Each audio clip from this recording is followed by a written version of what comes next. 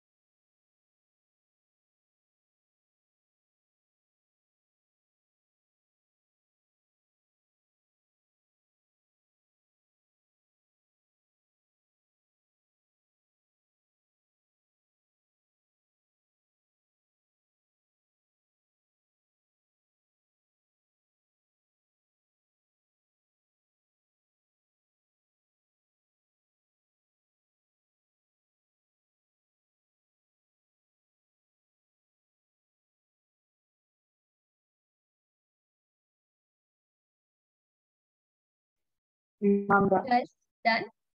Okay. Both of you done? Yes, ma'am. Okay. Now, let's just move to the next part, which is the stock and flow, which is very, very important. Okay. So, stock and flow. So, it is that quantity of an economic variable which is measured at a particular point of time, right? For example, I said on 4th Feb, how much money you had, right? So, that is a stock concept on a particular point of time. But for example, if I say last 5 years, how much money you had, that is basically a period of time. So it is that quantity of economic variable which is measured during over a specified period of time. Sorry. Okay. Over here, it has no time dimension, right? As its magnitude is measured at a particular point of time. But here, it has a time dimension like per day, per hour, per month, per year, right? It has a time dimension. It is a static concept. That means it is a stop-up concept, right? That stop and tell me the answer like this. But it is a dynamic concept that it keeps on changing. Maybe previously year you were earning 10,000 rupees. This year you are earning 20,000 rupees. Next year you will be earning 30,000 rupees like this. So it is a dynamic concept. Example, well, water in a tank, bank deposit, capital, 100 rupee note. They are basically the stock concepts. But income can be variable. Like today, like right now I'm working in this company, my income is 1 lakh rupees per month, right? Maybe I'll shift to some other companies over there, my income can be 1.5, 2 lakh, like this, right? And water in a steam. So sometimes due to rain, the steam will be overflowing. But if there is no rain, only the summer season is there, the steam can be dry as well, right? So that keeps on changing. Capital formation, monetary expenditure, consumption of sugar. This a month you were eating less sugar, but next month you can eat more sugar. It is dynamic. It's not fixed that only you will eat 1 kg of sugar. That's it. Right? You can consume more sugar, less sugar. It keeps on changing. Right? So this is the difference between stock and the flow concept. Clear? Yes, ma'am. Yes, ma'am.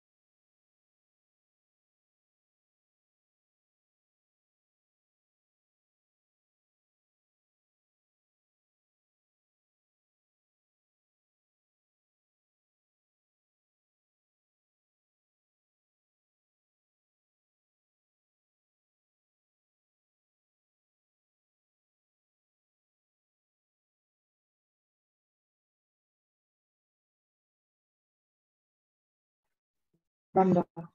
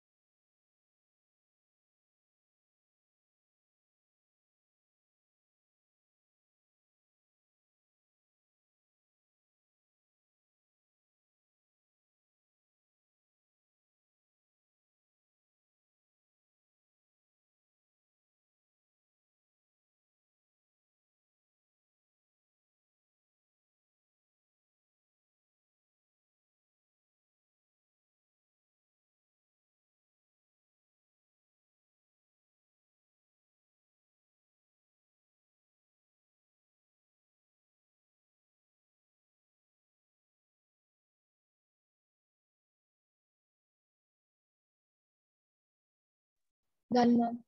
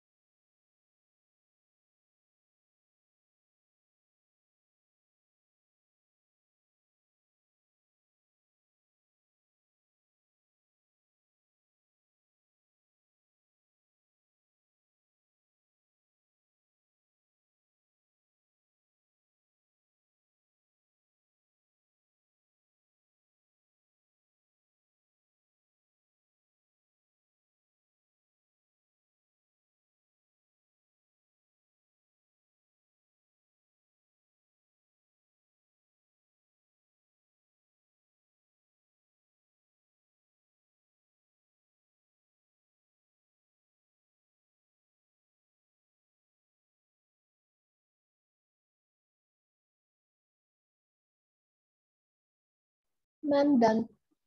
Both of you, right? Yes, ma'am. Yes, ma'am. So now let's just do the other part, right? We have few more differences which we have to learn. So let's just start. So very first, as you are doing with this chapter, so you should know, because this is national income, right? So very first thing is that you should know the difference between the domestic income and the national income. Okay. So right now you must be wondering, ma'am, what this formula and all about. Don't worry about that. That I'll tell you. But a basic difference we should know. Okay, so let's just start domestic income and the national income. So it refers to the sum of factor income generated by all production units located within the domestic territory. Right, whatever domestic territory you have, if the people who are living inside it and they are earning the money, that is your domestic income. Okay, but coming to national income, it refers to the sum of factor income earned by the normal resident of a country within or outside the domestic territory of a country during an accounting year. For example, I am Indian. But my job location is in Australia. So I am working there, but whatever sum of money I'll be earning, I'll be bringing that to India. Right? So that will be counted in the national income. Domestic income means the people who are inside the domestic territory, if they are earning, that is basically the domestic income. Right? But national income, it is going to include the people who are even, they are basically the normal resident of the country and they are working they are working outside the India as well, you will include them. But in domestic territory, no matter whether they are Indians or not, like whether they belong to that country or not, that you are not going to include them. Clear? Yes, Okay. ma'am. So over Yes, here, ma'am. national domestic NDFC is known as NDFC. It is basically NNP8FC, which is national income. From this, you will net factor income from or to abroad. You will subtract that because here you are not including anyone who is living outside. But in national income, with the sorry, with the domestic income, you will add the national income which you are getting from abroad or you are sending it to abroad. Clear? So it does not include NFI, like you are not going to include the people who are outside the country, but here you will include NFI. Clear? Yes, ma'am. Yes, ma'am.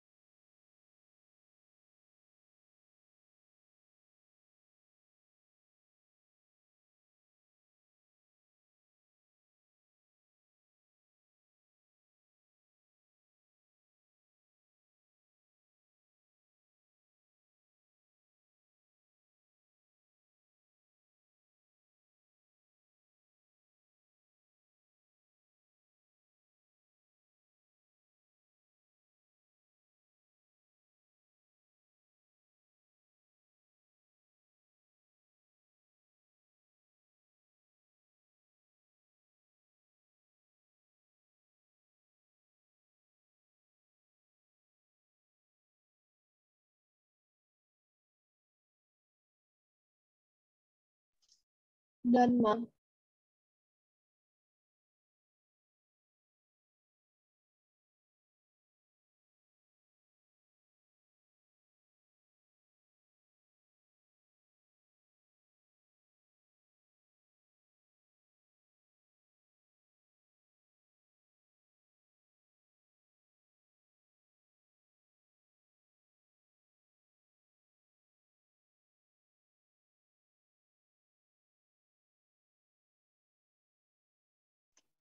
Ma'am, done. Okay, good. Now coming to the next one, there are two types of good. One is the final good and one is the intermediate good. Okay, so as the name suggests, final good. So final goods are basically, for example, you just bought the cake, right? Of course, from the cake, what you will do, you will consume that, right? So that is basically the final good. These are the goods and services which are used either for consumption by the firm or for the investment by the firm, right?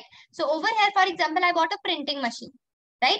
From that printing machine, what I am going to do, I am going to resell it, right? So that is also, I am going to use it for my final good. So that is basically the final good. But over here, intermediate goods are those goods which are purchased during a year by one production unit for the production of production unit, or are either completely used or resold during the same year, right? So what I did over here, I just bought printing machine. With that printing machine, I can produce the books, right? Or that printing machine, I can sell it to someone else. So that is the intermediate good. Clear? So final good is over here. What I did, I just bought something, I just consumed it, or I just kept it in my home, right? For example, the printing machine, I just kept it in my home, right? So that is basically the final good. I am only the one who is going to use it, right? But intermediate good, the same printing machine, either I can resell it at that time. I am not going to use it finally, right? So that is will be the intermediate good. Or with the printing machine, I am going to print the books, and those books I will sell it, right? So that is the intermediate good. Clear the difference? Yes, ma'am. Both of you? Could you explain it once again? Okay, see, final goods means that you are the only one that will use it. Okay, for example, you bought chocolate, right? You ate it. So that is basically you consumed it. Nobody else is going to have the chocolate, right? But most of the students get confused between maybe the printing machine. Okay, when you bring the printing machine, you just kept it in your study room. You are the only one who will use it, right? So that is your final good. Clear? But like at that time, it will be mentioned that printing machine bought by the household. Household is like we, right? But intermediate goods are those goods either like you are not going to, you are not the final consumer for that, right? There are two options. One, with whatever you bought, with that you will produce further things, right? Or you will resell it. You bought it from somewhere and you resell it, right? So in both the situation, you are not going to use it, right? For example, printing machine. I am printing the books and the books I am selling it. So whatever I am producing with the printing machine, I am not using it. Someone else is using it. So that is intermediate good. That machine is being used for the further production, right? Or I just bought that printing machine and I sold it to someone. So again, I am not using it. Someone else who purchased it, he or she will be using it. So that is also the intermediate good. Final goods, you are the owner and you are using it. That is the final good. Clear? Yes, Yes, ma'am. ma'am. Okay. Now over here, they do not undergo any further transformation in the product. So you bought the chocolate, you ate it. No further transformation, nothing. But here the transformation takes place. For example, you just bought it to resell. So you will keep that printing machine in the shop. You will just decorate your shop and you will just print the posters that like I have just recently opened a shop and over there I sell printing machine. So you have to do some transformation, right? Similarly, if you want to start up with the help of that printing machine, you want to resell the books. You want to print the books. Again, you will have to print a poster that over here I print the books. Anyone who is interested can visit my shop like this. But over here, for example, you bought the printing machine for your own use. So over there, you will not print something and you will say, okay, I just bought the printing machine. No, you are definitely going to use it. So no transformation is needed. They are included in the estimation of national income. This will be included in the estimation of national income. They are not included. For example, the printing machine, you are producing the books, So over there, books will be counted, not the printing machine. Clear?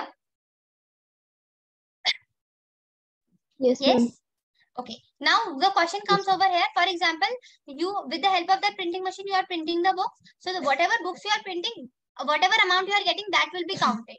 But for example, you sold that particular thing to someone, right? So that person who is purchasing that product, that for that person, that is a final good, right? So that will be included in final good, not in the intermediate goods. So intermediate goods you never include in the calculation of national income, but final goods you always include in the calculation of national income. See this. Now listen to this example very carefully.